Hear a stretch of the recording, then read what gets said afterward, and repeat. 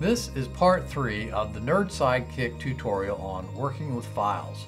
In part 1, we looked at a program called File Explorer and got an orientation of the program interface. In part 2, you learned how to cut, copy, paste, move, and delete files.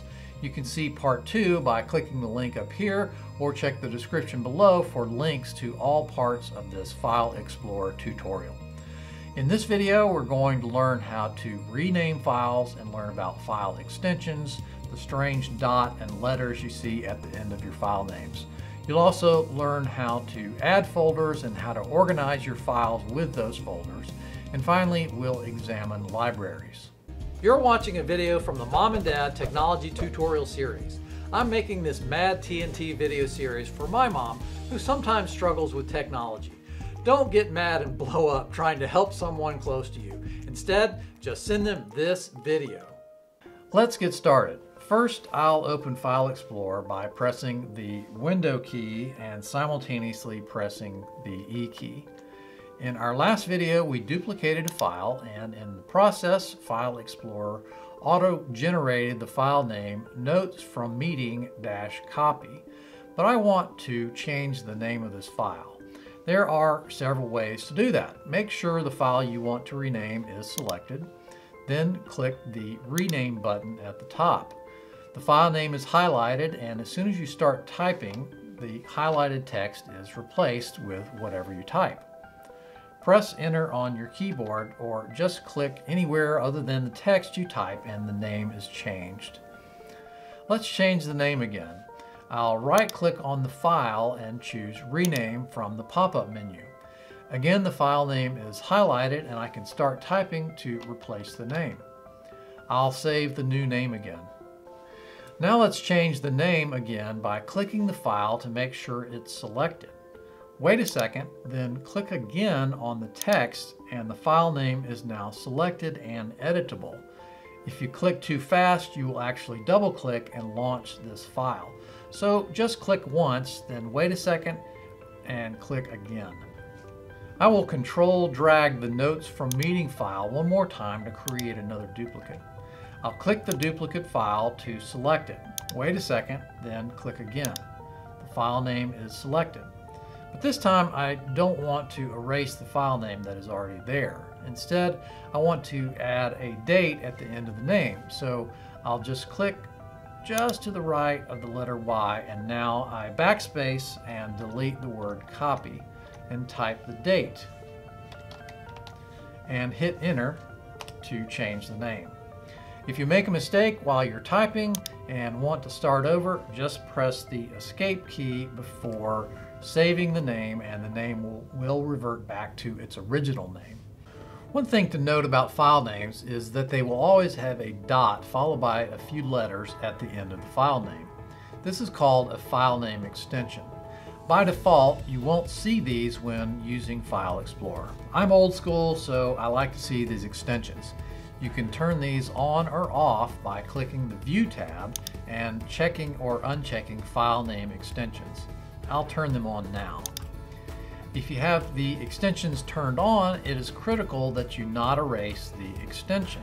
The extension tells Windows what program the file is associated with, so it will launch the correct program when you open the file. For example, notes from meeting.txt is a text file. On my system, and most likely on yours as well, the .txt extension is associated with the Notepad program that is included on all Windows systems. So when I double-click this file to open it, the Notepad program is automatically launched and the file is opened in Notepad. If I erase .txt and save the file name, Windows warns me of impending disaster. Let's accept the disaster and click Yes. Note what happens. In the Type column, the file type is simply File. Windows doesn't know what program the file is associated with. If I double-click the file, Windows will ask me what program to use to open the file. I'll just escape out of that and add .txt back to the file name.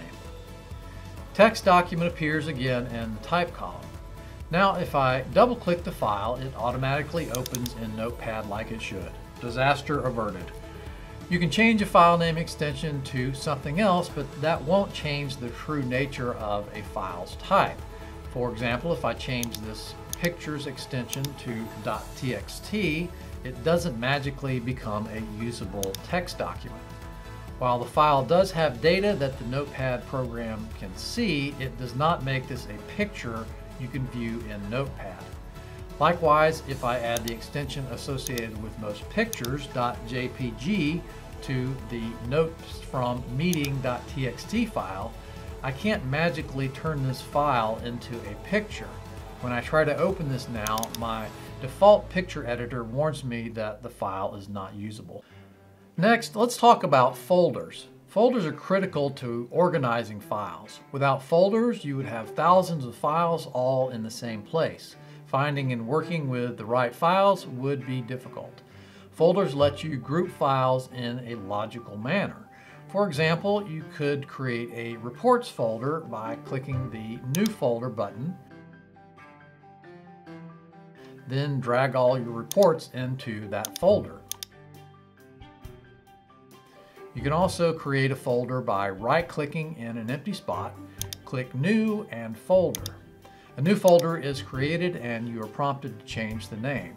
If you don't type something, the folder is left with the name New Folder. You can rename it later, but I'd suggest naming it right away. You can, of course, have folders within folders. Let's say I'm starting a new project. I'll create a new folder. This time I'll use the keyboard shortcut Control-Shift-N.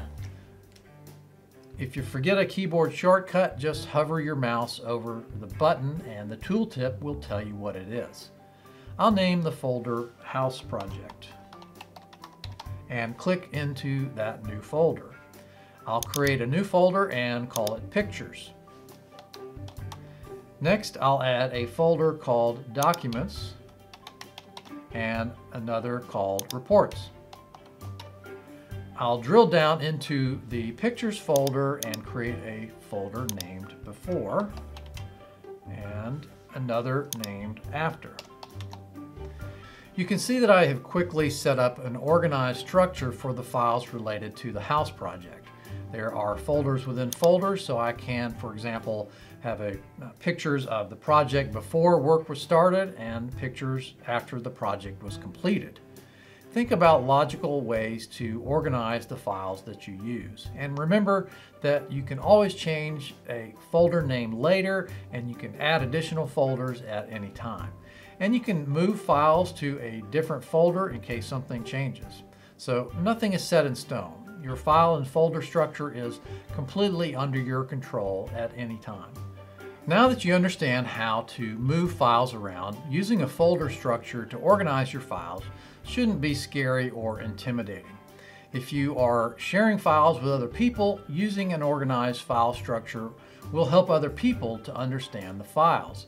And if you are the only one using the files, if you have to view the files months or years later, organizing them in this manner will help you to remember what the files were and will help you find specific files more easily. In part 1 of this tutorial, I briefly talked about libraries. Let's take a closer look at libraries and how they can help you better organize your files. Out of the box, Windows has several libraries already set up for you. Click on Libraries over here in the navigation pane or drill down in the address bar. The default libraries include camera roll, documents, music, pictures, saved pictures, and videos. Each user account on your computer has its own set of libraries. So if your computer is shared among several users, each with their own Windows login, each of you will control your own libraries. So when you look at the contents of the libraries, you are seeing only your files. So what exactly is a library? Libraries organize files that you wish to group together into a single access point. I use the term access point because the actual files may be found in separate locations on your computer's drive and even on different drives. So a library could have documents from drive C and drive G, for example.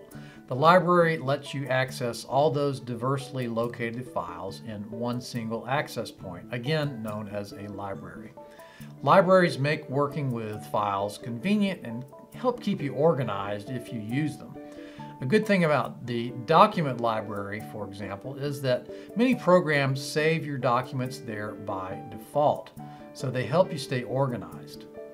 Let's take a look at my documents library. I'll double-click it to open, and you see the files and file locations that make up this library. The files on my C drive in the users/Fred directory are included, and my OneDrive files are also included. OneDrive is Microsoft's cloud storage service, and if you are using that or sign into a Microsoft account, you'll probably see a similar folder included in this library. If you wanted to manage a library, make sure a library is selected. Then notice the contextual tab that has appeared on your ribbon. Click on Library Tools, then click Manage Library. This dialog box shows you the current locations included in your library. You can add another location by clicking the Add button and navigating to the folder you wish to add. The location does not have to be on your C drive. In fact, I'll navigate to my D drive and click on the folder Add to Documents library. Then click Include Folder. The folder now appears in the library locations. Click OK. Back in the Documents library, the newly added folder from the other drive is included, and you can see the contents of that folder. You can also specify the default location for saving documents. So, for example, when you create a document in Microsoft Word and save it, the save location you specify here is where Word will default to saving a file. To change this, I'll click Set Save Location and click on the location I just added, Add to Documents Library. Click Manage Library again, and you see the default save location is now the newly added library location. Let's say you no longer need to see parts of the library that you currently use. You can quickly remove that location from your library. Just click that location and click Remove. Notice that the default save location switched back to the original Documents folder. When I click OK, the location is removed from the library.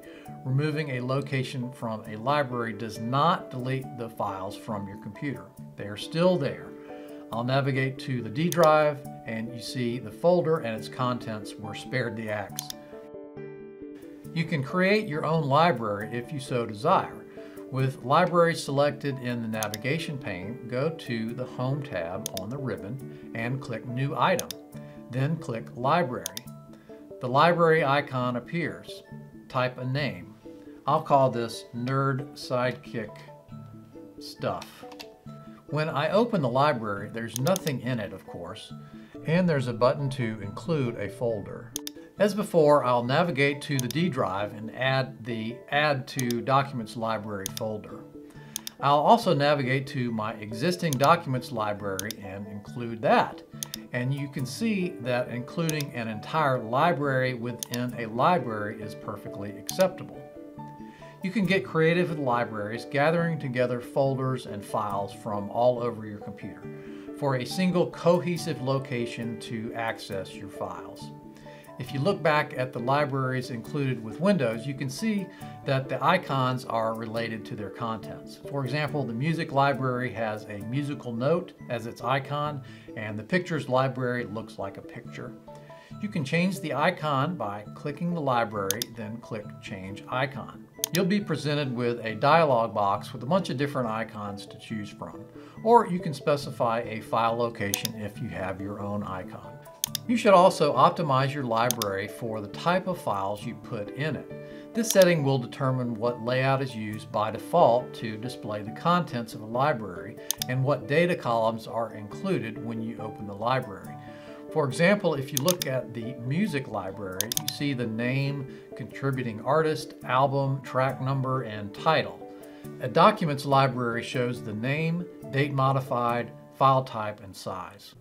We've covered a lot of information in this File Explorer tutorial, including how to rename files, work with file name extensions, how to organize your files with folders, and finally we looked at libraries and how to use them for greater organization. If you have questions and comments, please post those in the comment section below this video. And be sure to click the like button if this video helped you. There's still more to learn, including how to use the search function so you can find specific files or locate lost files. Click the video here to access part 4 now. You can view all of the Mom and Dad technology tutorials by clicking the playlist here. Click here to subscribe to the Nerd Sidekick channel to be notified of new videos as they are released. I'm Fred Kelly, your Nerd Sidekick, making you the technology hero.